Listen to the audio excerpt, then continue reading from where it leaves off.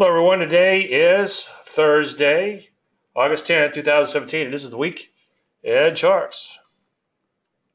Obviously, I want to thank you for taking time out of your busy schedule, and I appreciate you showing up. I'm humbled by your presence, so thank you for being here. All right, what we talk about? Well, obviously, current market conditions, and we've got a lot to talk about there. I'm actually going to have some charts in my chart show. I know, what a concept. Your questions on trading. If you don't mind, while we're on the slides, keep them to what's on the slides. But then you could ask about whatever you want. I could always uh, jump back to a blank screen or come back to the slides as necessary. And the same thing goes for stock picks. Hold off on your stock picks until we actually get to the charts. That way it won't get buried in other questions. And also, when you ask about a stock, ask about one stock at a time, and that's for your benefit, so I can make sure I see the stock. And I don't always know the symbols, so be sure to actually put the symbol in so I can get to it more quickly. And what else is happening? I think that's pretty much it. This week's focus, winter is coming. How to survive and prosper during the upcoming bear market.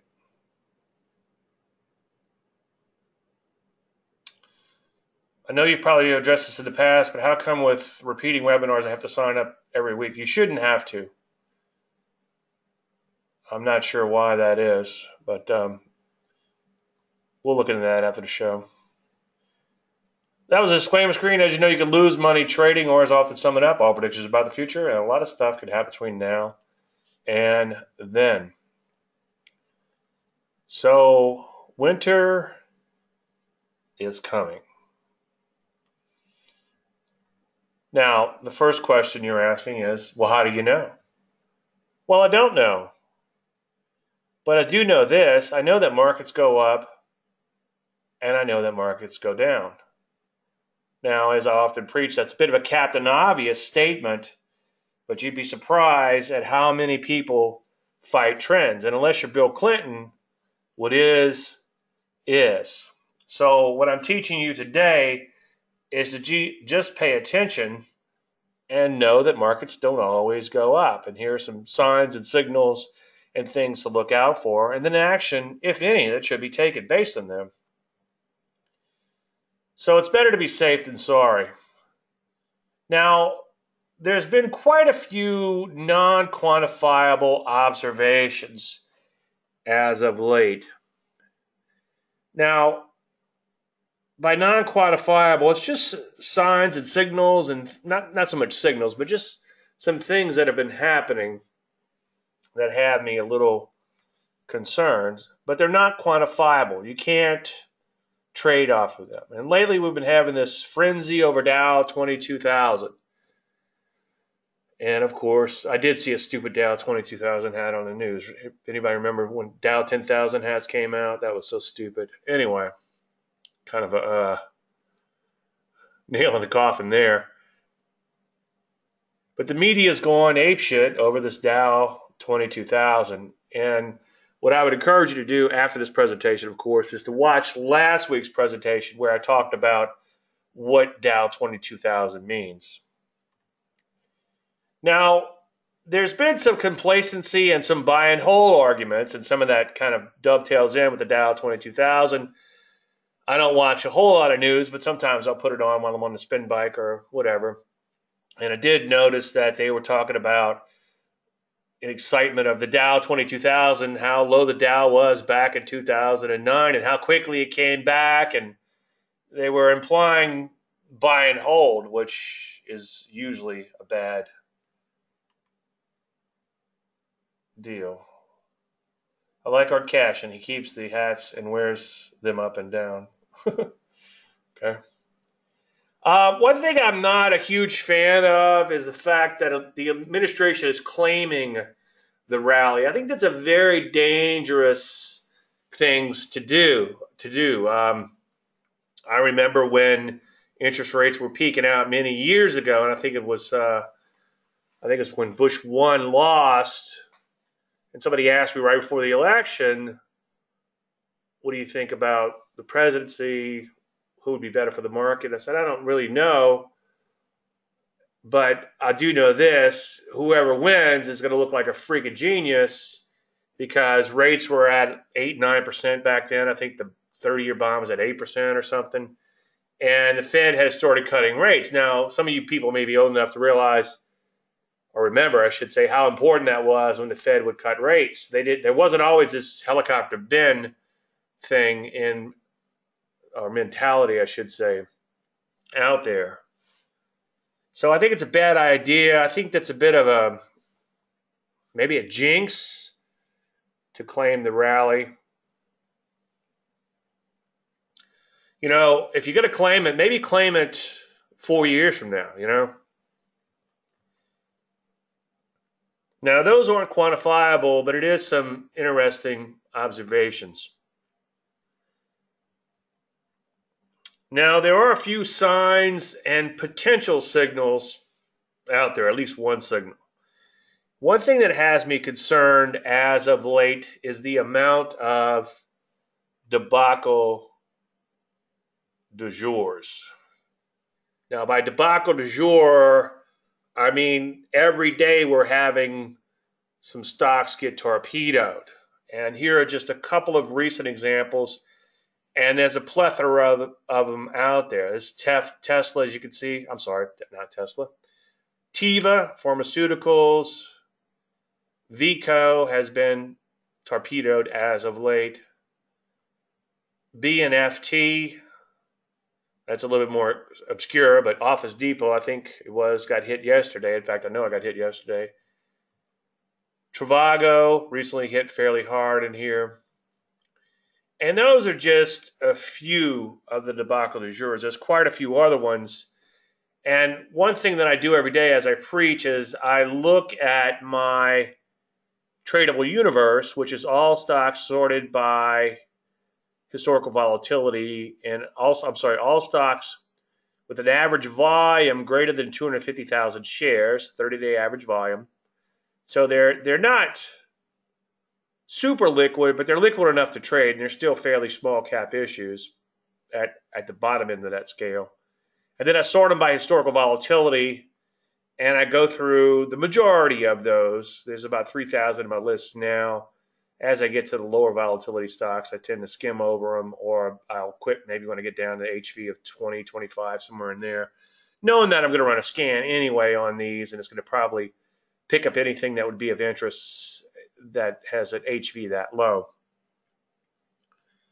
But in doing this process, you not only see the stocks that are currently set up, but you get a feel for what's going on. And you'll notice, are the majority of stocks headed lower, or the majority of stocks headed higher, or they're stocks that are just headed side, or the majority of stocks just headed sideways.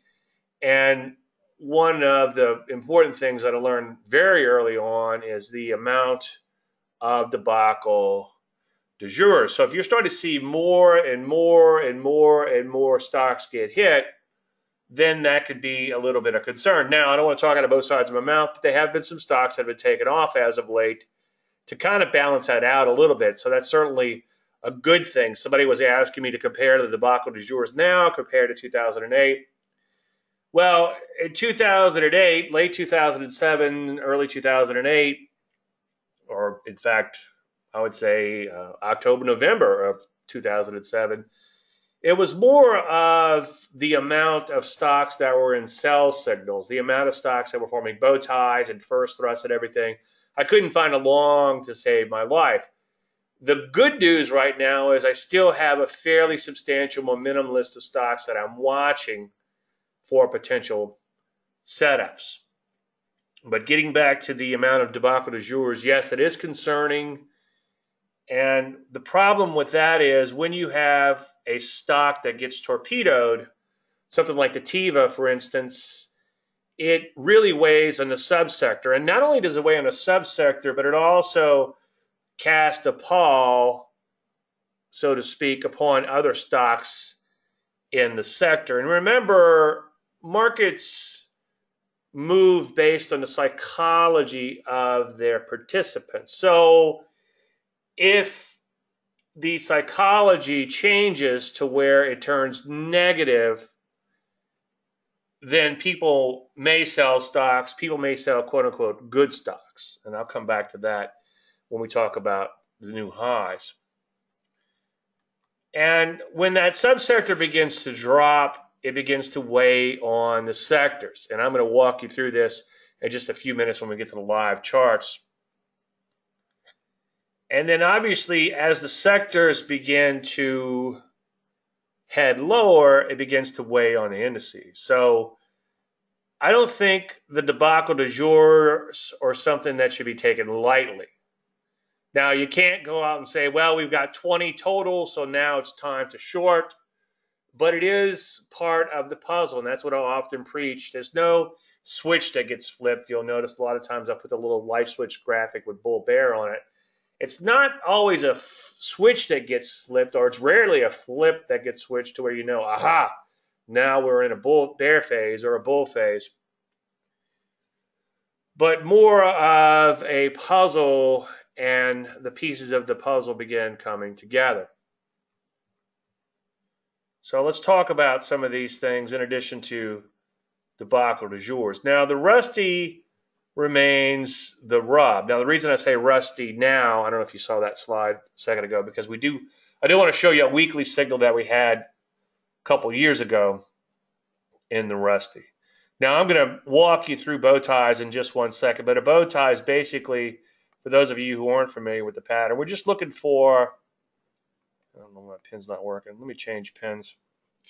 We're looking for the moving averages to come together and then spread out over a fairly short period of time.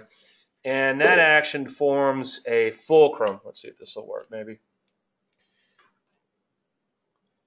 What I call a fulcrum, and this will make more sense in just one second. Talk amongst yourselves while I futz with my pen. Technology is great when it works. All right, let's try one more time. All right. So you want to see them come together over a short period of time. This action suggests that the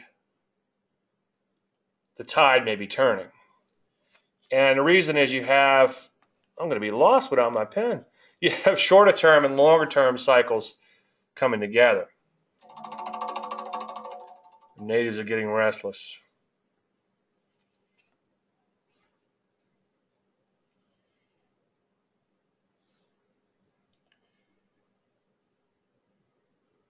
Now, when that happens over a short period of time, it suggests that the trend may be turning. It's not, it doesn't mean that it's the end of the world.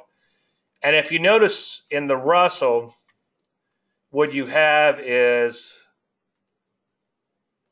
no, that won't work, but you don't have the little bump, the little rally in here to complete the bow tie pattern. And I'll walk you through that in just one second.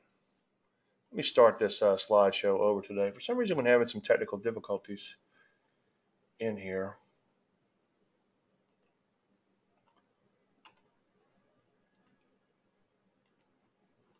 There we go. All right. Thought I'd be lost without it. Yeah, let me just go back and show you that Russell. Now, we're going to talk about the Russell in detail when we get to the actual charts. But the point I was making is the moving averages come together over a short period of time. And then they begin to spread out again. And like right here, you can see they were kind of sloppy.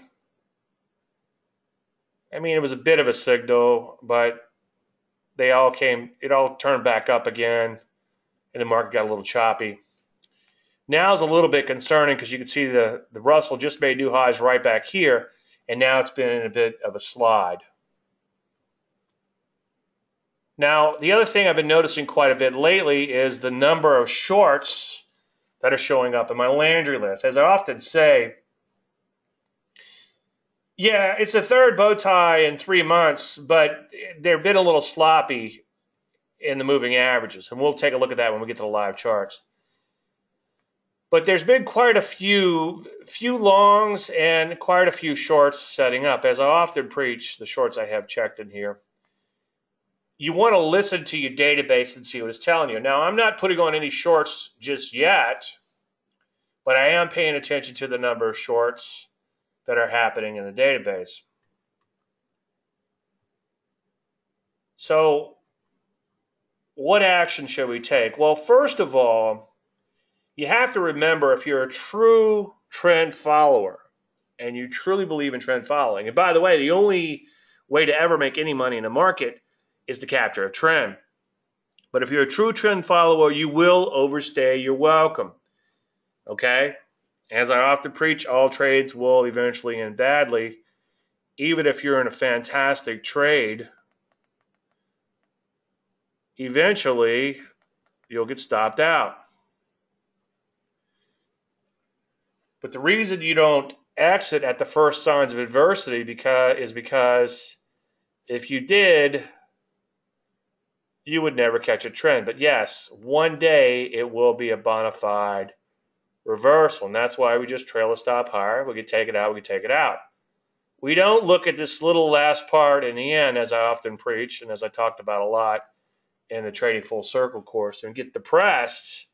We look at from where we got in to where we got out, and we feel good about that, okay? That's how the game is played.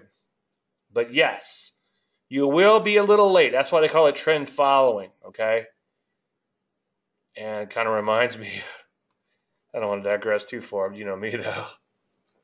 Anybody remember Prodigy? I know I've told the story before, but I remember when I was first getting started in trading, well, very early in my trading career, and there was this thing called Prodigy, and they had these stock boards, and I'd get on there, and I became friendly with a guy, and we actually would talk on the phone. He was a little older than me, and he was pumping this pump. It was a surgical pump or whatever, some sort of medical pump or whatever, and he kept pumping it every day, and I would, like an idiot, I was putting all the money I had into this stupid little stock, or a significant portion, I should say, of my portfolio. And he just kept pumping and pumping and pumping and pumping. And one day they came out with bad earnings, and the stock got like halved overnight. And so I called him up, and a little bit of a WTF. And I'll never forget what he said. David, no one rings a bell when a stock tops. It's like, that was a very expensive lesson for me on a variety of levels. But, he's right. I wish he'd have told me that when he was pumping it, though. But no one rings a bell when a stock tops. And as a trend follower, you will overstay your welcome. We don't get paid to be right. You don't get paid to pick that exact top. You might get one in your career, and I guess a couple of careers have been launched off of that, so maybe that's the excitement of trying to do that. But you're better off just being, as they call me, a trend following moron, and not try to outsmart the market and just follow along. So leave the top picking to the gurus. And I was part of a hedge fund years ago, and the owner of the hedge fund often said, predict early and often, when referring to the gurus. And there's a fairly recent example of this. We had the NASDAQ. There was a guru out there calling a top every frickin' day. Well, we had one little sell-off, and then he's like, you see, I told you. It's like, well, you've been calling a top for 6 months. And there's been a substantial rally ever since. So you've been wrong for a long, long time. Just don't get caught up in that, okay? And you're not going to look smart in this business, and you're not going to look smart as a trend follower. But if you follow the process longer term, you're going to do just fine. So what's the action? Well, first thing, you want to see each position to its fruition. So don't rush out and sell everything. You might need that, okay? You might need that one outlier. That one outlier might just make your year. It's been a tough year so far for me, because the individual issues haven't been performing as well as the overall indices would suggest. And as I often preach, one or two outliers can make your year. And so far, I hate to put all my eggs in this one basket, but so far, well, I have it because it's money management. But so far, this stock has been our biggest winner of the year, and it's done fairly well. And if we'd have bailed out every time the market looked a little questionable, or every time the stock looked a little questionable, we would have micromanaged ourselves out of this position. So I would encourage you to stay the course. And yes, this stock will stop us out. And I hate to use the word hold, but hopefully it will be at maybe a 300% gain, but maybe it was up 350% before it's 300, okay? The point I'm making there is if you quit at 50%, you'll never make 100. You quit at 100%, you never make 200%. And if you quit at 200%, you never make 400%, and so on and so forth. Now, we've got a couple of stinkers in the portfolio, but who knows? And actually, one's getting hit harder today, which makes for not a great example. But it could come back, who knows? But this C&DT actually came back nicely yesterday, and it looked a little dubious the day before. Looked like it was getting ready to break down. So just follow the plan. Your stop is going to take you out if you are wrong. A properly placed stop, that is. A stop that will suggest your position is wrong. In other words, the trend has turned, will take you out. Now, you can't go in and use a really tight stop because that's going to guarantee you a loss. So see each position to its fruition. Now, you want to be super duper selective on new positions. And along those lines, also consider stocks that are a little bit more speculative, inefficient, because a lot of times, something like an IPO, a very newer IPO, won't be held hostage as much to the market's move. You still can have positive movements. Now, the old adage, a rising tide lifts all boats. Well, a sinking tide, in other words, if the overall market starts going down, will drag down all stocks eventually, for the most part. And that's the danger of playing the relative strength game. There's always a bull market as bullshit, because you go back to 2009 and it's like everything got hit, okay? They threw the baby out with the bathwater, so to speak. And I think I talked about that in layman's, doing some relative strength analysis. So yeah, I'm a big fan of relative strength analysis, but that can get you into a lot of trouble, especially once you're in a bona fide bear market. Now, right now, when things are a little iffy, a little sideways, a little choppy, Rusty not looking so good, indices haven't hit new highs in a while, net change hasn't changed too much lately, and we'll look at that in just one second.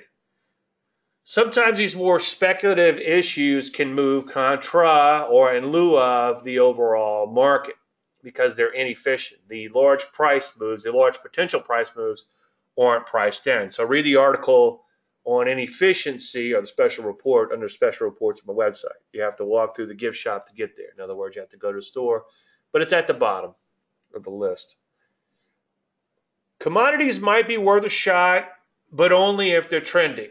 Okay, and some of the commodities have actually gotten hit lately, like CENX, which is an aluminum company, actually got nailed recently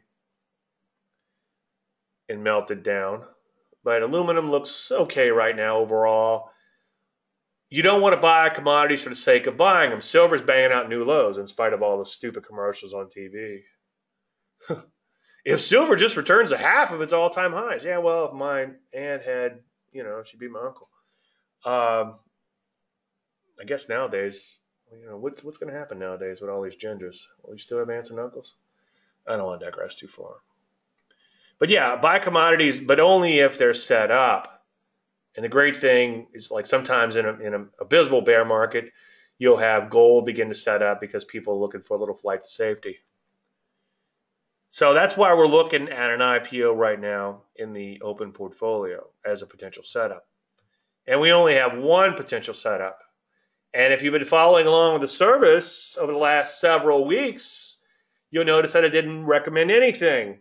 It's like, why would you pay a guy to tell you not to do anything? Well, boy, I tell you, I wish I'd have had someone 20-something years ago telling me not to do anything quite often when the market's choppy or headed lower and I'm still trying to buy stocks.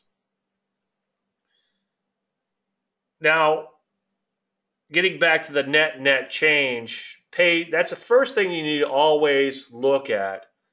And the crowd that we've had lately in the weekend charts has been a little bit more educated crowd, a little bit more regular, so this is not making as much sense. But if you go in and watch some of the older weekend charts, you'll notice that people will ask about stocks where the net price change is relatively unchanged for weeks and sometimes even months, and they claim to be a trend follower. Well, if everybody's got to start somewhere, so if you're just getting started, no problem. One guy's like, "You always beat me up." It's like, well, come on, start picking stocks that are moving, that are going in some sort of direction, as opposed to sideways. So I can't ever. How do I phrase this? It amazes me how important the net price change is. So if you're looking at a stock like this, and I don't know what stock this is, the top is cut off, but this came out of Trading Full Circle course. You can see it's in a longer term uptrend, but when you look at the moving averages, you can see they're beginning to roll over a little bit in here. Now, as I often say, you want to use your indicators, such as a moving average, as an illustrator to help illustrate what's already in the price chart as opposed to an indicator. It doesn't necessarily indicate anything, but it helps to illustrate what's already happened. So in this case, yes, this stock's still in a longer term uptrend, but notice that the moving averages have begun to turn down, and that should alert you to the fact that what? Well, the net price change, as you can see over the past month and a half, has actually begun to roll over. The stock is much lower than it was. Yes, that longer-term uptrend may still be in place, but it certainly has lost some momentum, and it certainly could be rolling over. So that's the net price change, and all you need to do for that, and we'll take a look at it, especially when it comes to the Rusty, is draw a line from the current close and go back in time a week, 2 weeks, 3 weeks, a month, 3 months, 6 months. Just see how far you can go back, or just put a horizontal line on your chart based on today's close and see where it was, again, days, weeks, and months ago. Now, what sort of action should we be taking? Well, first thing I would encourage you to do is dust off your transitional setups, such as first thrust and bow ties. Now, I'm just going to gloss over them briefly here. Keep in mind that I get more questions on my transitional patterns than all of my other patterns combined. But the two main ones I would encourage you to focus on and learn more about would be the first thrust and the bow tie. Now, for the first thrust, you want a market to first, on the short side at least, you want it to make a major new high. Pen stopped working again. That's aggravating. And then after that, you want to see a sharp thrust lower. Now, this thrust lower is relative to the volatility of the stock. So a move lower, let's say, I'm just pulling a number out the air. Let's say a 10% move lower in a biotech stock might not be that big deal. Might not be that big of a deal. It might just be an overnight move. But a 10% move lower in a bank, and I think I'm going to use an example of Ozark Bank coming up here, that is a big deal. So it's based on the volatility of the stock. If you would have been easily stopped out of a longer term trend trade, it's potentially a sharp enough thrust lower. And then we're looking for a pullback. Now that pullback could just be a 1-bar pullback, and usually, without going into a lot of details, usually a higher high and a higher low, but sometimes just have a higher low. And the reason we're just looking for one bar pullback and not a more deeper pullback is because some of your best shorts often occur when it has a very minor pullback and then the stock begins to sell off hard. So you're not getting that reversion to the mean move that I love when trading pullbacks. Let's see if we can kick this thing back in. Now by that, hopefully it'll let me draw. So by reversion to the mean,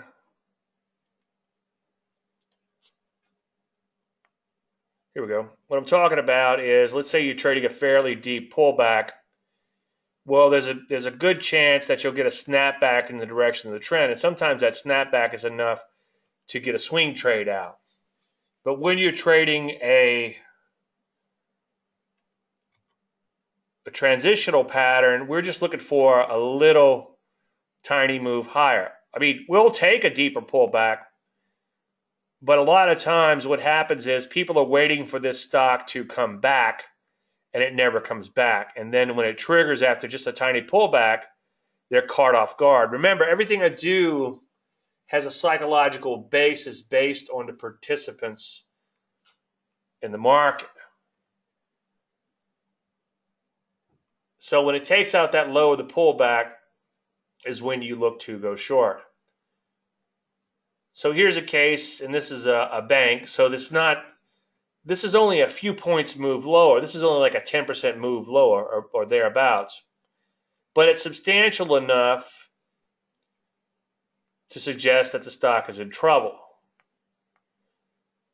So it makes an all-time high here, and it also makes a double top. Now, as I often preach, I don't trade directly off of classical technical analysis. I don't see a double top and say, oh, but a short's a double top. But I will say, hey, I've got a bow tie or I've got a first thrust, and I also notice there's a double top. So this could be a major top in the works. So it sort of dovetails in with the pattern.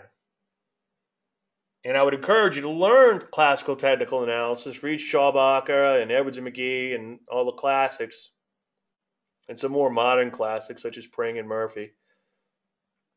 But don't try to incorporate it all into your trading. Just use it as sort of confirming pieces of the puzzle. Trade off of setups, not classical technical analysis.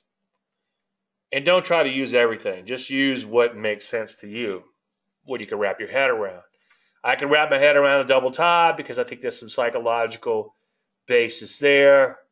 People might be looking to bail out because it's no longer making new highs. People may have gotten in late to the game thinking that the stock's going to continue higher or the market's going to continue higher. They can't take it anymore. They throw in the towel and buy. When the market immediately reverses, these Johnny-come-latelys are caught on the wrong side of the market really quickly. Shorts might rush in. Shorts like to sell at highs because they have a big ego for some reason. So, I mean, I can wrap my head around something like a double top. There's some of these other patterns in there, not so much. Like a triangle, not a big fan of something like that. I don't think you could trade off of that. In fact, I wouldn't trade again off of something like a double top even. But if you see a setup within it, then it might be worthwhile. So before I digress too far, I know, too late. You're looking for an all-time high or at least a significant new high, a multi-year high, maybe a 10-year high, be even better. And then you're looking for a sharp thrust lower relative to the volatility of the stock. And then some sort of pullback. Now, if we back up one day in this, or one animation, you can see that this was actually set up on this day here, but it did pull back for a couple of more days. So once this happens, you could treat it a little bit more like a pullback. And you could see that after the pullback, it triggered an entry. And it didn't go straight down, but it did work this way lower over time. So getting back to the bow tie, we're just simply looking for a 10 simple, a 20 exponential, and a 30 exponential to flip over a fairly short period of time. Now, it's not shown in this chart, but if you go way back here to this chart, it looks like this. And then we're just seeing this part here. after it begins to roll back up, so to speak. So these moving averages come together, what I call a fulcrum point, over a very short period of time, ideally over 2 to 3 periods, or 3 to 4 periods, I should say. Sometimes it takes a little longer, but you want them to look fairly tight. And we'll go back and look at the Russell 2000, but the Russell 2000 had a lot of like sloppy bow ties, and then right now it's making a pretty serious tight bow tie. But ideally you want this to be fairly tight. That means that the cycles have come together over a short period of time and changed. So notice the 30 is above the 20, is above the 10 over here, goes to the fulcrum point, and those actually flip over to where 10 is greater than 20, greater than 30. And then once again, we're looking for that 1 bar pullback and looking to get in if and only if the trend resumes. Now, we're willing to get in on a small little 1 bar down, provided it triggers, of course. Again, because we don't have the luxury of sitting around waiting for that reverse to the mean move, because sometimes new trends take off much quicker. If you're in a longer term uptrend, yes, you do want to wait for that sharper, more deeper correction, because that will help to guarantee that some people are shaken out.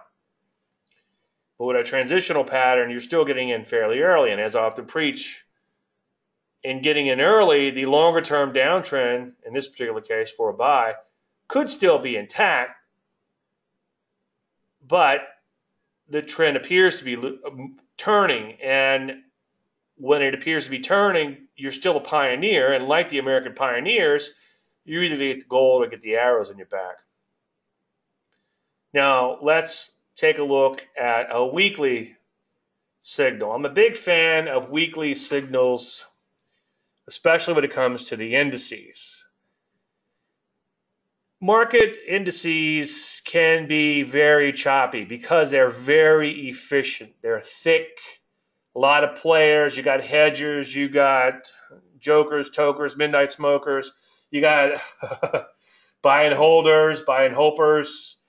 All kinds of people that are fighting it out. And it tends to make for a very efficient market. Now, you can see the Russell made an all-time high back here, back in 2015. And this is why I was bearish back then. And then it made a bow tie. Now, notice here, it was the moving averages were sloppy. Okay, and it sort of tried to bow tie here, but they were really sloppy. And then the market went back up. And then you didn't get your true clean bow tie until here, late 2015.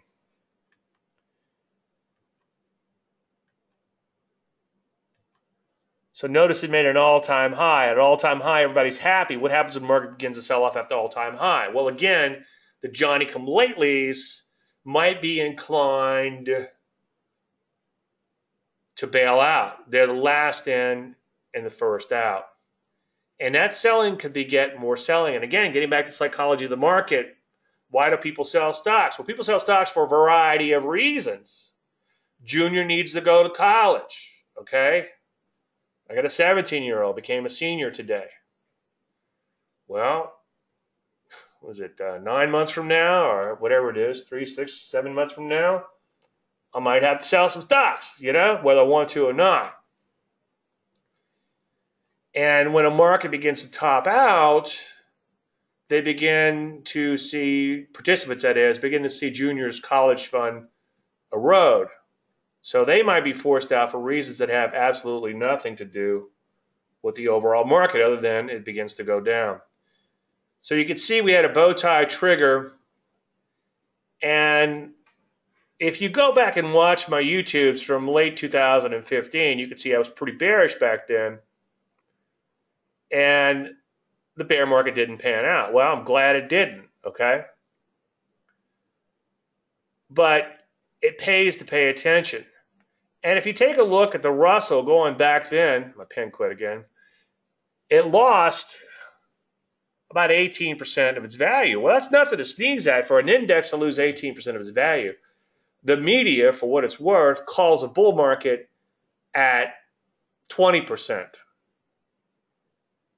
So by the media's definition, this was nearly a bear market.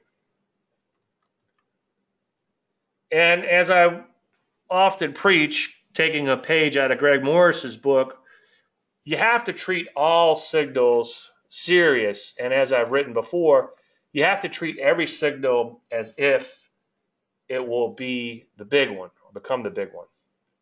And I've written about that before. It's a big one, Elizabeth. Now, it's not the end of the world, but when I woke up this morning, I wasn't sure exactly what to talk about, but this was in the back of my mind. It's been in the back of my mind for a while here, especially with the debacle du jour and the Rusty going sideways. And I thought it'd be important, not to predict early and often, but I thought it'd be important today to get in front of this. So when we do get signals, and when we are in a bear market, I won't be coming in after the fact. You'll have a bit of a heads up. Now, I'm hoping that the market will continue higher. There's still a lot of positives out there. But what's the old saying? Hope in one hand and, what in the other. See which one gets filled first. I'm hoping for the best, but obviously I'm bracing for the worst. And I haven't gone crazy bearish yet. I haven't put on any shorts just yet, even though I've seen quite a few of them. I'm kind of cautiously optimistic. I was going to be a pessimist, but I figured it wouldn't work out. It's right with a W, right? Now, again, as I've been saying throughout, remember, new highs keeps everyone happy and forces in the reluctant. This is why I often say new highs can often beget new highs. I have a friend 20% ago or 15% ago, I forget exactly when, went to a cocktail party, and he sold the stocks, and now stocks are 20% higher. He's asking me, he told me he sold because he thought it was too high, and now the market's 20% higher. And I tried to explain trend following to him, and it fell on deaf ears, and he immediately said, well, so I should wait for the market to go down so it's a better value and then buy? I'm like, no. But had the market continued to make new highs, I think he might have stuck with it because he'd have been making more and more money. I hope it just didn't talk out of both sides of my mouth. But most people will remain happy as long as the market is making new highs. And I guess he's a possible example of throwing the towel in at the last moment. If it keeps making new highs without him, he might feel like he's being left behind. Now, keep in mind that this whole thing that's unfolding right now, this questionable action, the Russell banging out some new lows, this could just be the market's one last shakeout before it takes off again. So remember that a market's job is to confuse and confound the most. All right, we're going to hop into the charts here in just 1 second. If you want to start asking about individual shares, start asking now. It's here. After 2 years of work and change, finally, the Trading Full Circle course is up and running. And if you want to check that out, you can start watching the videos for free. Go to this link, 2-trade-stocks-successfully. All right, what else? I'm still rolling out the learning management system. That's actually completely rolled out on Trading Full Circle, which means that you have to take the course in a logical order. You have to take each topic of the course and pass a quiz before you can move to the next one. And that's been a godsend for me because every time in the past I've produced something, people buy it, and then ask me a bunch of questions. Like, I'm thinking to myself, either this person is an idiot or didn't watch the course. Well, they're not an idiot. They just didn't watch the course. So this case, I know whether you pass the quiz or not. All right, any questions, davidlandry.com. And of course, you can always go to my website. Now, I want to point out a few things in the charts before we get into the market overall. Craig says comp 62.65. One thing I've been talking about ad nauseum is that we need to watch for 6,300 in the NASDAQ.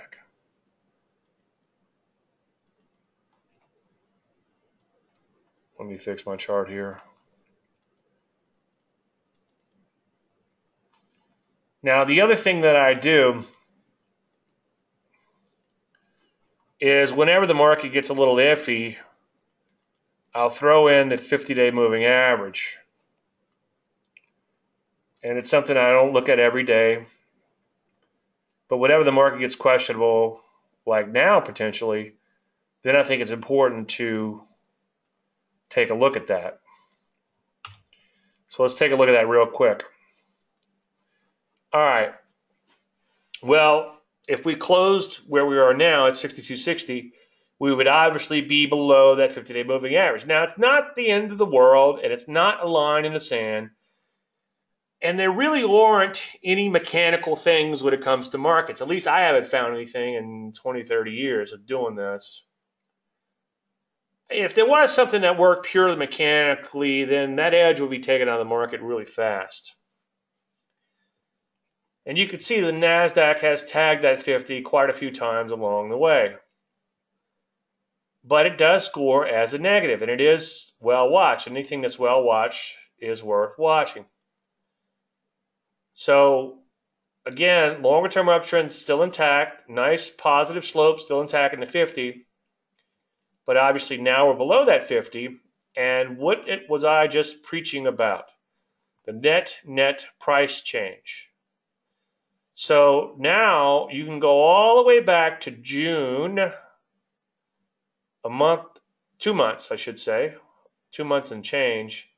And you could see that over that period of time, this market is actually negative.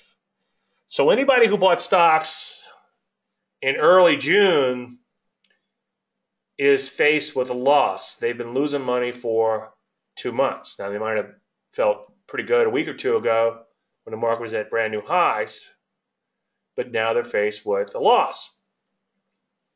Now, this might just be one more shakeout before the market takes off. We had a shakeout obviously here, we had a shakeout here, and then here comes that hope, but hopefully this is just another shakeout. Let's take a look at the bow ties in the NASDAQ. You can see bow ties are beginning to turn down. Now, as I often preach, and I learned this from Greg Morris, when price crosses below an exponential moving average, it will immediately turn down, whether it's a 10-day or a 100-day or a 1,000-day, it'll turn down. So that's why these moving averages have turned down, because price crossed below. This is a simple moving average. It takes a little bit more time to roll over than an exponential one. But you could see that it's now rolled over too. And it's just something I've learned empirically, that I like a short-term moving average to be a simple moving average to give me a true representation of price, and then I like the exponentials to catch up quicker. And by combining these three, I noticed that the crossings, the bow tie, can really help you out. Let's take a look at a weekly for S&Gs. On a weekly basis, things obviously look a little bit better. So far, so good. Now, remember, we had a weekly signal back here, and I got kind of bearish on you. Well, the market was fairly ugly for a short period of time. Let's see. Just go on a closing basis, not peak to trough. Yeah, about a 10% drop. And it didn't make new highs for, what, another year and a half or so. So I wasn't completely crazy to be worried back here about that bow tie. And again, this is a weekly chart. But I wouldn't get too excited just yet, because on a weekly basis, it still looks pretty good in the NASDAQ. Now, let's take a look at the Ps real quick. And then I do want to show you some things in the sectors combined with the binocular viewers. Now, today's a pretty ugly day. It just so happens, I was kind of hoping that the market went on to make new highs, and I would just say, well, today's speech, file it away. You might need it someday. But unfortunately, and obviously, P is getting whacked a little bit in here. And if we do a measurement, we can go back to June on a net basis, and now we're below where we were then. And notice that the moving averages have begun to turn down. Now, just yesterday, again, this little thing that I just learned from Greg Morris over the past couple of years. Notice just yesterday, close was above the EMA, and what was the EMA? EMA was positive, okay? Now today, let's say we close down here, EMA is negative. You see how quick that catches up? That's just a cool little trick. So all three moving averages have turned down, including the 10-day simple. And again, not the end of the world. Now, I don't know where the 50 is, but we'll plot it just to see. But like the NASDAQ, let's go back to the NASDAQ just for 1 second. 6,300, the prior breakout levels, is an inflection point-ish,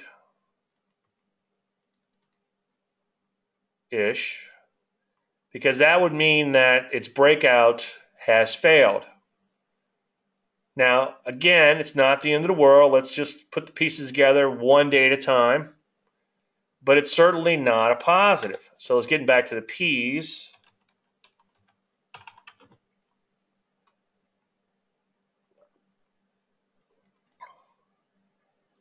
We could see that they're now back to where they broke out 2 months ago. And let's just throw in that 50-day moving average for S&Gs. And lo and behold, as I often say, sometimes technical analysis is like the thermos. Keeps the hot things hot, the cold things cold. How do it know? Okay, well, let's clean this chart up a little bit, put that 50 back in. Well, where's support for the S&P 500? Well, support's 2450, prior breakout levels. What's also at 2450? The 50-day moving average. There it is right there. Okay? So a lot of times, technicals will come together at the same point. And that's one reason why you don't want to rush out and try to use 100 different technical indicators. Find a few things that make sense to you and use them. Because a lot of times, you'll have a lot of indicators that are all saying the same thing. And I'll see people use inverse indicators in the same chart. It's like, what the hell are you doing? You know, they use one oscillator, then there's an inverse oscillator of that. It's like, it's very confusing. Anyway, you know, make some trades off of that, and then that'll cure you using that kind of stuff. Russell 2000, well below its 50-day moving average. One little simple technique. Let's go back to the NASDAQ real quick. That I often preach about is daylight. If your lows are greater than the moving average, like they were, from here to here, from here to here, from here to here, you generally want to be long, okay? And if your highs are below the moving average, you generally want to be short. Like right here, you'd want to be short. Right here, you want to be long, mostly. And it's amazing how this simple technique can keep you out of a lot of trouble and help to keep you on the right side of the market. Take a look at the daylight with a 50-week. Notice you had daylight during this bear market here, and then you had a lot of daylight since 2009, since the market bottomed in 2009, March, I think. So there are some concerns here. Again, not the end of the world. It could just be a little shakeout like we had back here. So I'm not going totally bearish on you, but I'm going to make darn sure before I buy into the stock, I really, really like it. And I'm going to make darn sure that I honor my stops on existing positions. All right, let's take a look at some sector action, and then we'll hop into your individual questions on individual issues. So keep asking them. So I'll have a few stacked up. And then we'll get to those questions that are stacking up too, no problem. All right, in the sectors, what I wanted to show you is if you go to the drugs, let's see if I can find them. There they are. Some of these subsectors within drugs you can see have been torpedoed. So Teva, for instance, Teva's in drug manufacturers other. Okay, so it's sort of a miscellaneous type of drug, I guess. So if we go to drug manufacturers other, you can see that Teva imploded and took down the sector with it, the subsector with it. And let's see what other stocks, easy for me to say, within that sector. Well, you can see within that sector, other stocks are doing what? Mostly headed lower. Few exceptions, but for the most part, most are headed lower. So Teva helped to bring down some of these other issues in the subsector. And in addition to that, if we take a look at drugs overall,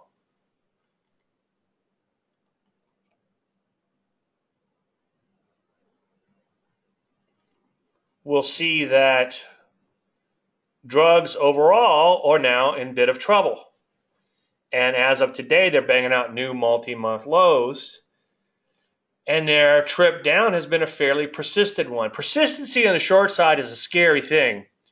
Markets could persist for a long time on the upside, but persistency on the short side, you usually don't see that often. And it can be a bit of a Chinese water torture, and then all of a sudden the market can implode from that. And that's something that probably is fodder for research. I just look at everything, as you know, from an empirical standpoint, but I've seen that happen quite often. So that's a little scary when you see a market go down day after day after day after day after day. That can cause people to rush in and throw in a towel.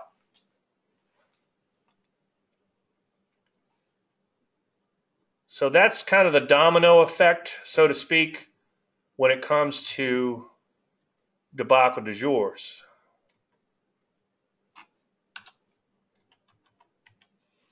Now let's take a look at a few other sectors, and then we'll hop out to the overall. We'll jump to individual issues. Biotech selling off fairly hard in here, down below its 50. On a relative strength basis, it looks a little bit better than the other ones, but hey, you can't eat relative strength. Health services beginning to roll over in here. Let's take a look at the moving averages, the bow ties. Not quite a bow tie down, but certainly something to pay attention to. And pay attention to these sectors that were just at all-time highs, like health services, for instance.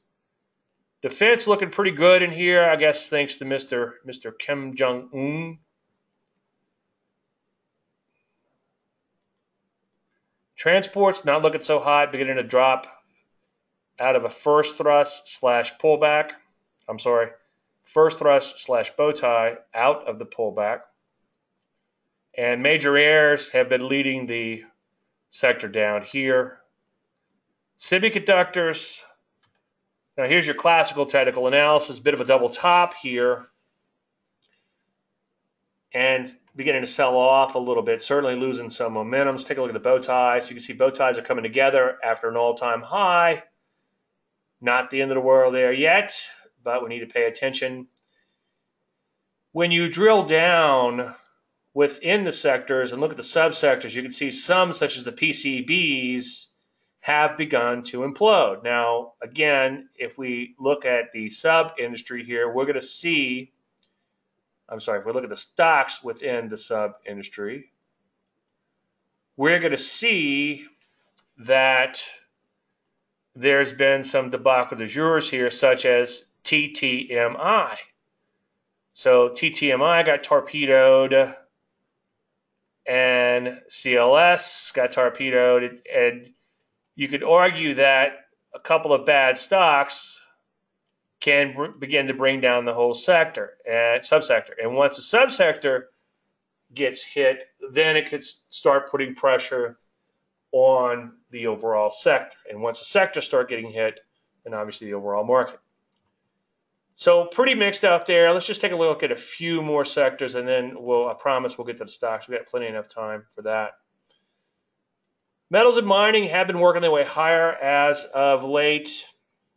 As I've been saying ad nauseum, I'm not a huge fan of these trends that develop at mid-levels, or transitions, I should say, at mid-levels. I would have much preferred if the metals and mining would have come down here and scraped bottom and then formed the transitional pattern like they did here to move higher. But we'll keep an eye on the situation, And aluminium is banging out new highs, but it's interesting that within aluminium, CENX just got torpedoed. So we'll have to see if this begins to take down the remainder of the sector. Let's take a look at the banks. Banks have lost a little steam after just making brand new highs in here. They could make a first thrust soon. So that's a little bit concerning. Transports. What else have we covered? Some of these subsectors, again, you've got, I think it was it Western Digital, WDS? It was some hard drive maker or something that got torpedoed recently.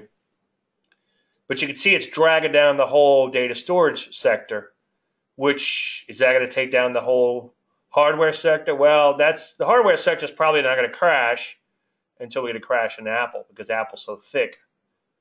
But again, you get the idea. Stock can take down a subsector can take down a sector, and then so on and so forth. It kind of, again, not to beat the dead horse, but can have a domino effect. MDY, bow tie off all-time highs. All right, let's keep the stock pick coming. We'll start talking about that. Yeah, MDY, S&P, mid-cap stocks, you now have a bow tie. Now you need a little bit of a bounce, and then obviously you need a trigger, but that would be obviously a short setting up. Good eye on that one, Howard. IPI I like. That's on my Landry list for today, but I want to see a deeper pullback. Let's see if we're getting it yet. It just didn't pull back enough for me, for my taste.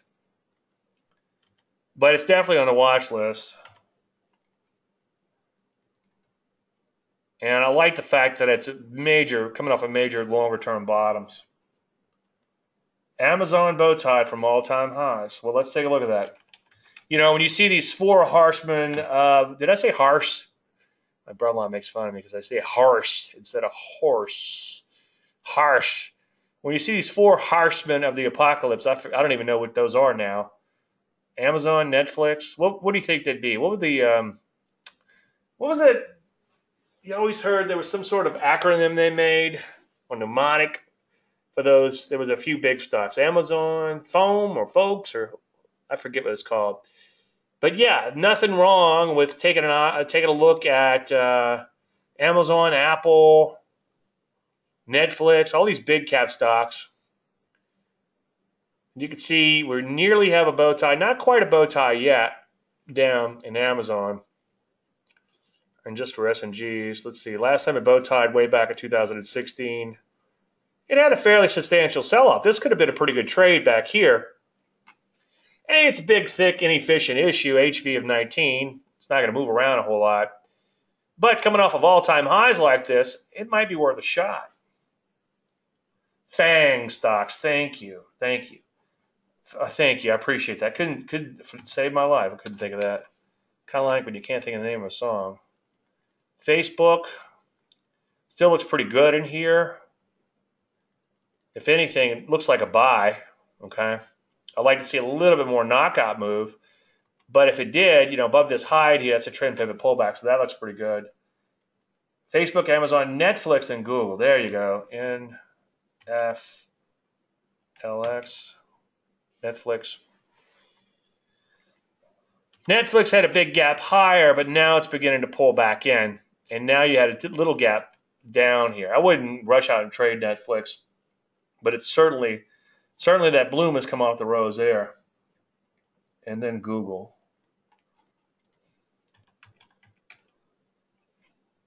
Or Alphabet, as they call it now. Well, again, let's not trade off a classical technical analysis, but we do have a double top in the works. And then we do have what? We have a bow tie down after this is close enough to an all-time high, close enough, double top. So yeah, on a bounce, you could see the mother of all shorts in Amazon, the FANG stocks. Thank you for that. Don and Donald. All right, SJT, possible bow tie. SJT. Okay. Well, this stock is kind of all over the place. And it's not coming off of major lows like we had back here. So I wouldn't be as excited about a bow tie and something like this as I would a stock that's coming off of major lows. Okay, it's kind of in this longer term sideways range. In a case like this, I'd let this stock get above 8 and then maybe look to play it. And you got a little resistance going back. So I would scratch that off of a bow tie off your bow tie list.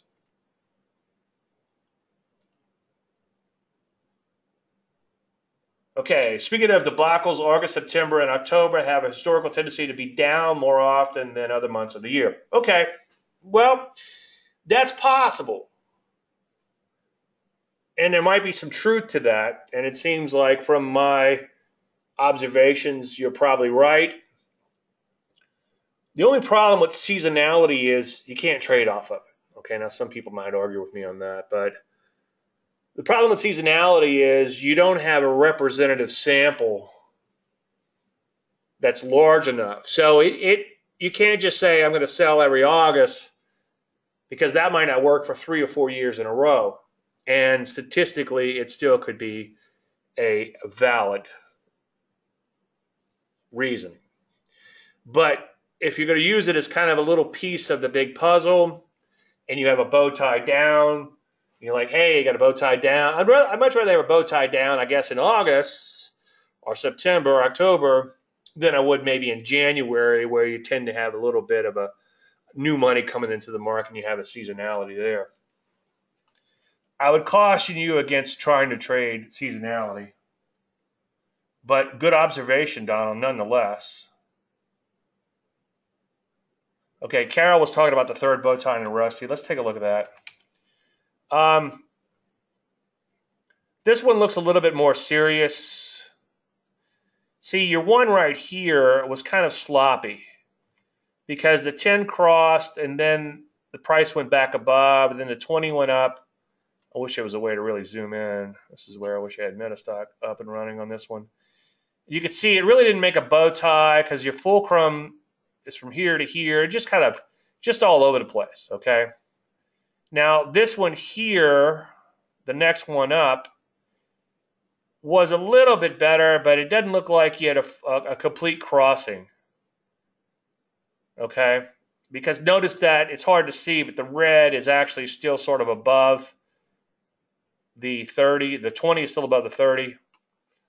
But this is a more clean crossing because you've got, let's take a look at the first day of the cross. So what did I say? 3 to 4 days in the fulcrum. So I don't know if you can see this on your screen here, but the 10 is above the 20. I'm sorry, the 10 is below the 20. And the 20 is still above the, I wish these were in better order. Let's see. So no, we don't have a crossing yet. I'm sorry, the 10 is below the 20. I'll get this right, okay? But it's still above the 30. So that's your first day when you're counting the cross is when one moving average crosses the other. So we begin to count the days in the cross 3 days ago. Now on this day here, let's see what we have. The 10 is below the 20 and the 10 is below the 30. And the 20 and the 30 are exactly the same, but based on today's action, if we close down here, then we have our bow tie. So 3 days, within 3 days, we have our bow tie, which is going to give us, I should say, a very nice tight fulcrum. So hopefully that clears that up for you, or makes sense, Carol. But I hear you. Yeah, good eye on that, observing those prior bow ties. All right, Rick wants to talk about eye.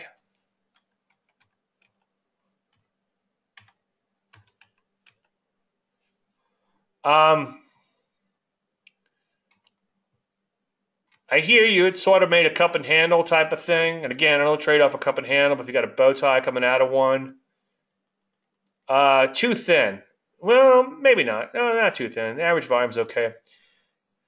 It's a little wide and loose and all over the place. I would pass based on that, but I hear you. It looks like kind of a major bottom. I would prefer if it was like way down here, about $2 a share, and had gone sideways for quite a while. I think it would pass based on the wide and loose action, but I hear you. It sort of took off. It's pulled back a little bit. It's sort of a bow tie, but you do have this wide and loose action back here, and you do have quite a bit of resistance to deal with. So I would pass on that one based on those aforementioned reasons.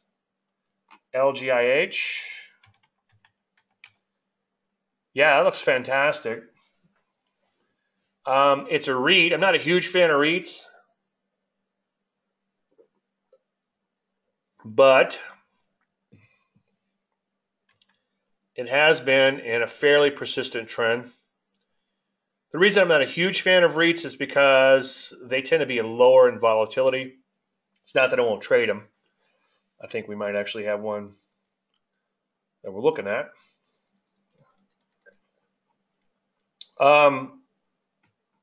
It doesn't look like it's okay. I'd like to see a little tiny bit more knockout, but it looks okay. I mean, I really can't argue with that. It's in a nice persistent uptrend. It's accelerated a little bit over the short term, as you can see here. And now we have a knockout move. Tiny gap. I wouldn't get too excited because it's a pretty tiny gap. But yeah, that's not bad. Maybe if it knocked out to about 43, I'd like it even better.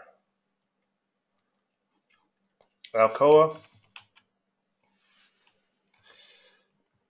Well, the problem here is with a stock that is in trend resumption mode versus trend transition mode. In other words, trend resumption, longer term uptrend pullback as opposed to bottoming out, thrust or bow tie or whatever, followed by a pullback. I like to see it up here in clear air. You can see it's just barely gotten past its prior peak in here. Again, that's that double top thing we talked about earlier. So I would pass on that unless it rallied way past this prior peak in here and then pulled back.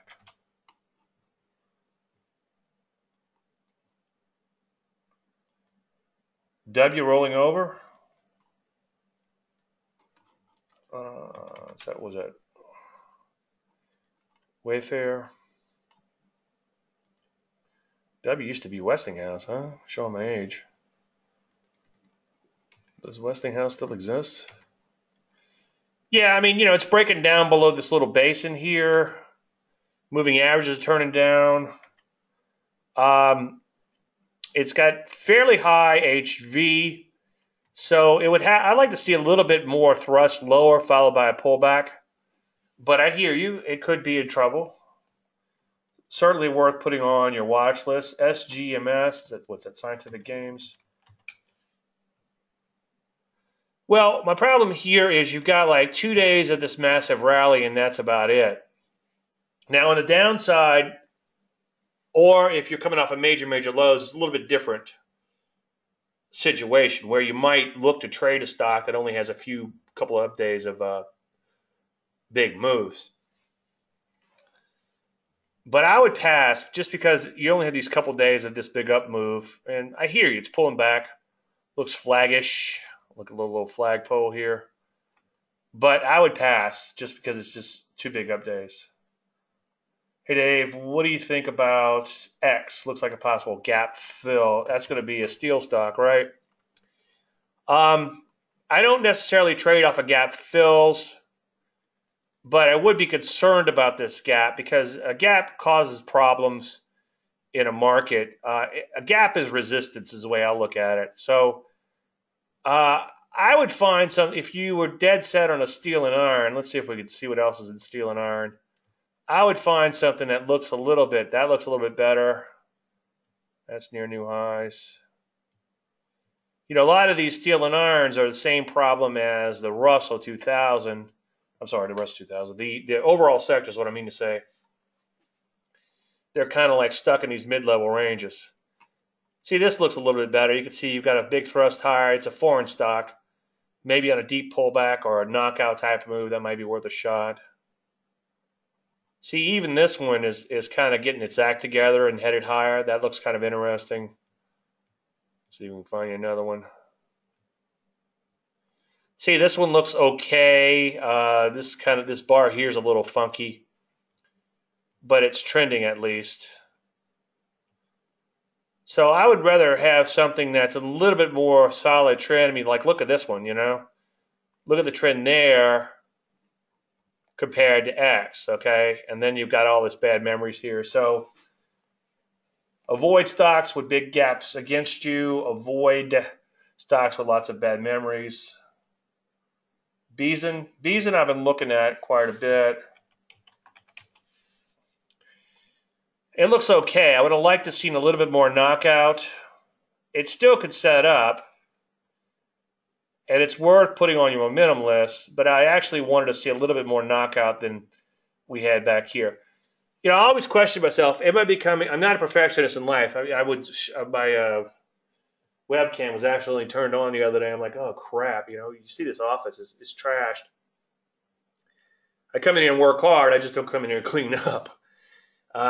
So it's kind of odd for me to say look for perfection. But when it comes to charts, sometimes I'm almost guilty of looking for perfection. And as I often say, obsess before you get into a trade, not afterwards. And I do obsess when I'm looking at charts. In a case like this, it's like I would have liked to see more of a knockout move. So maybe if it knocks out over the next day or so, but for now, I think it's going to have to make new highs and then set up again. Or take out the lows and reset things and, like I said, set up the next day or two. But put it on your watch list, but it's not set up. LGIH is a home builder. Okay. Well, it has them listed as REITs. Well, the home builders were doing pretty good the other day. I was looking at let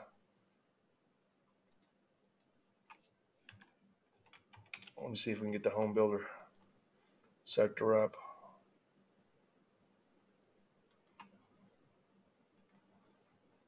Well, it was hitting new highs just the other day, beginning to wake up a little bit. But now they're coming in a little bit. Lost some steam, as you can see.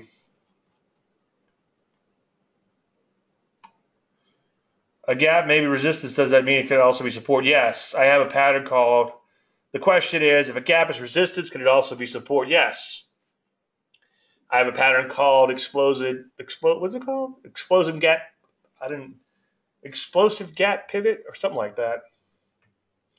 That does that. Or WTW, yeah, now WTW is looking pretty good.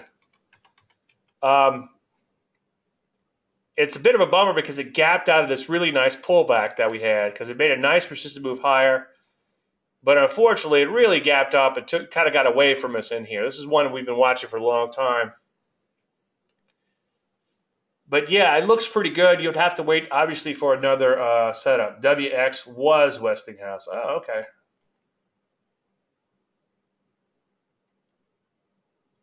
WB.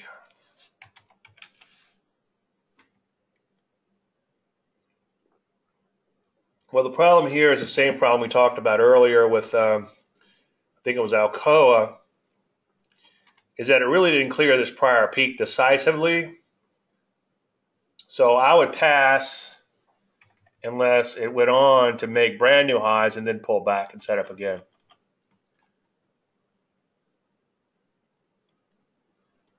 I like that one, HIIQ, or used to like it.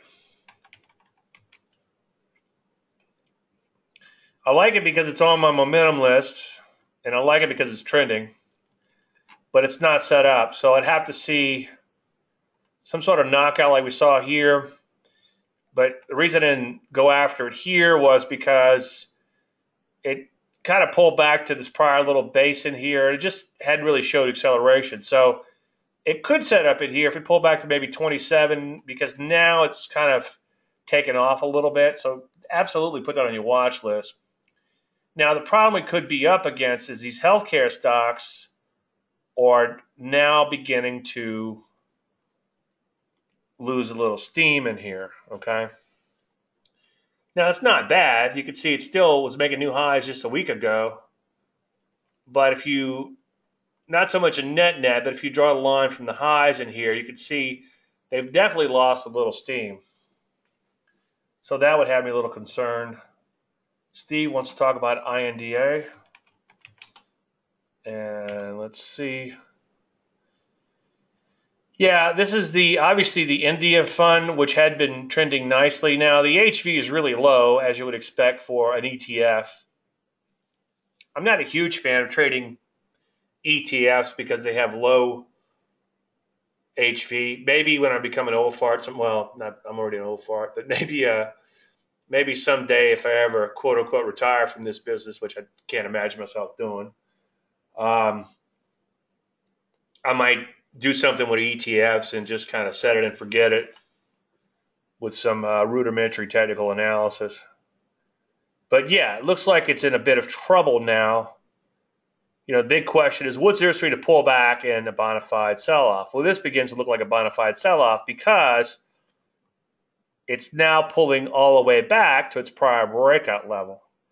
And in a case like this, you sometimes get what I call a forced bow tie because the price forces the moving averages to come together in a tight fulcrum.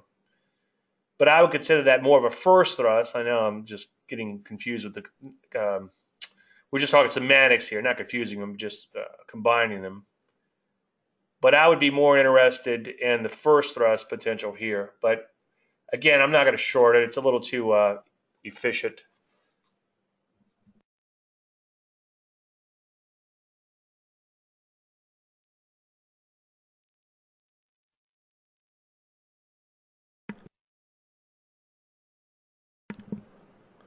Okay, Don, let's talk about NVIDIA.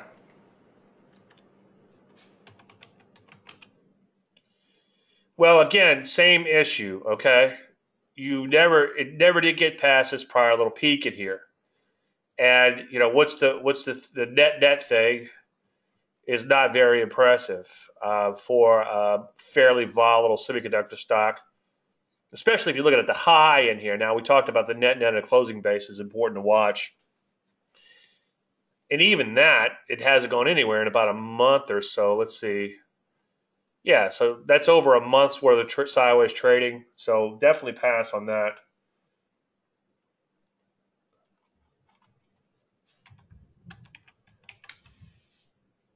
No, JBHT.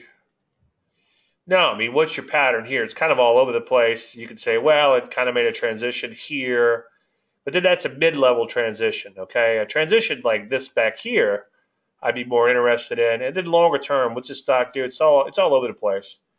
So I would pass on that one. What do you think about the energies in a moment like the XLE? Um, well, first of all, you want to draw your big blue arrow, and you can see that the energy stocks have been headed lower. Okay. Now, getting back to the transition things, if you're going to trade a transition, trade them off of major lows, and if you back the chart way out, you can see you probably had a bow tie back here, so that's a place where you might look to get long off of these multi-year lows or all-time lows. Okay. But over the intermediate term, they've been headed lower. And then, I mean, I hear you. They're trying to bottom out. But again, let's come back to this net thing. And since for the 2.5 months, they're still headed lower longer term. So I would pass on that for now. Let them bottom out. What about the rare earths? Okay. Remix. Yeah, this looks pretty good. You do have some bad memories back here, but that's a fairly long time ago, and you would get a substantial move if you got up to that level. But yeah, you need a little bit more of a knockout type of move, but certainly that looks decent. Okay. VEDL, look at a monthly chart. All right, a monthly.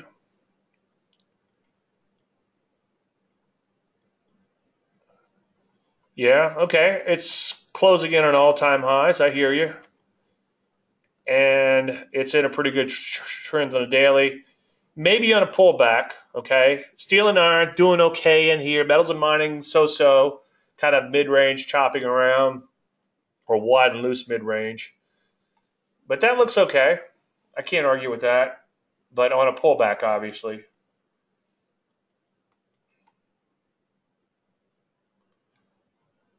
Okay.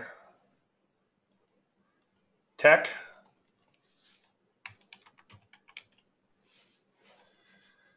Well, here's another mid-level setup, okay? So you can see how it's in the middle of this longer-term range. It's just kind of wide and loose. So I'd have a hard time getting excited about it. I'd be more excited about it back here coming off of major lows for a transitional pattern. And then I'd much rather something that's in a longer-term trend, such as a couple of those ones we just mentioned, as opposed to something that's at mid-levels and it's got all this resistance to get through. So I would pass on that one.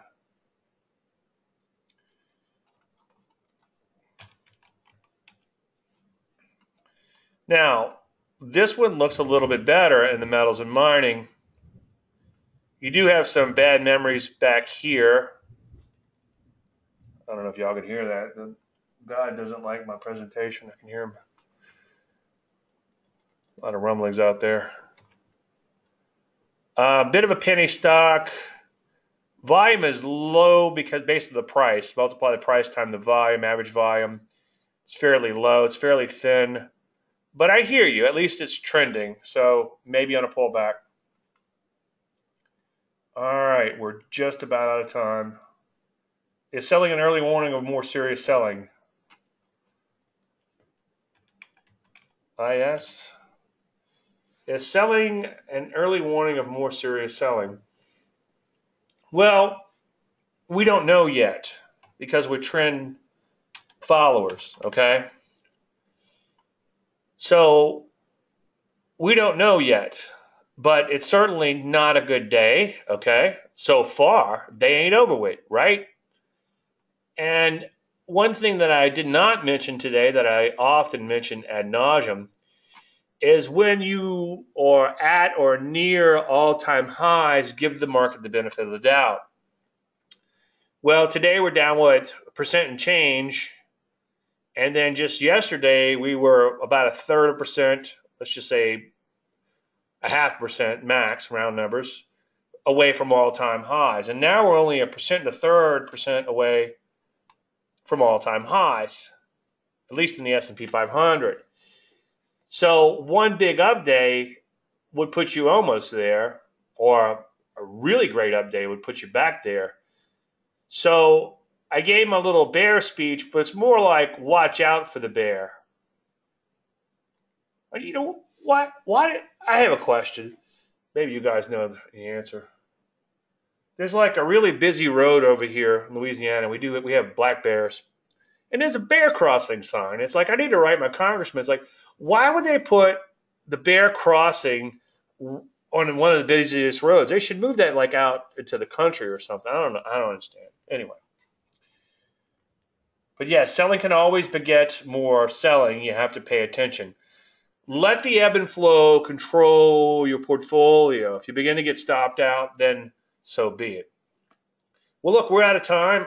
Geez, I appreciate you guys and girls coming. I always have a blast doing these shows, as you can tell. Any unanswered questions, you try to say Landry.com.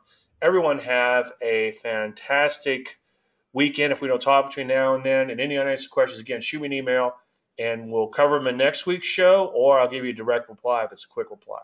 Again, have a great weekend, and I'll see you guys again next week. Thank you.